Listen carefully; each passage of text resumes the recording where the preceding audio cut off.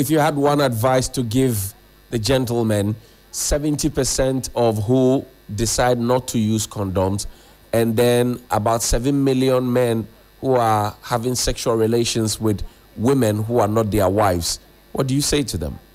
Yes, so I was saying that no woman offers sex for free.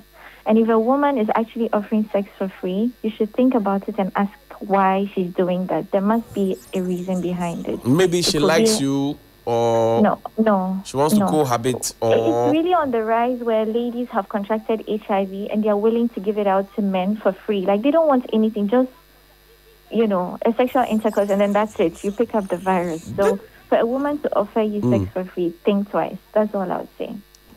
And this is based on your interaction with people who people who have actually tested positive and are angry with the world because they want to take revenge and spread it to people. It's really difficult dealing with such people.